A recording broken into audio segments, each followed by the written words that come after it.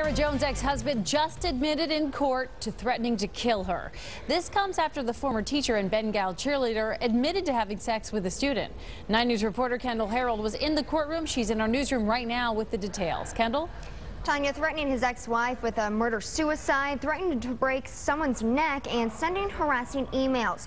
Those are all things Sarah Jones' ex-husband admitted to in court this morning. The former teacher and ex-Bengal cheerleader filed for a temporary restraining order against Nathan Wilborn yesterday, claiming he threatened to kill her.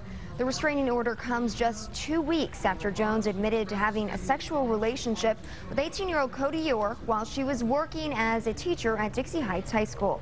Jones and Wilborn were married in July 2011, but separated weeks later, and Jones has claimed the relationship with her student happened after she was divorced.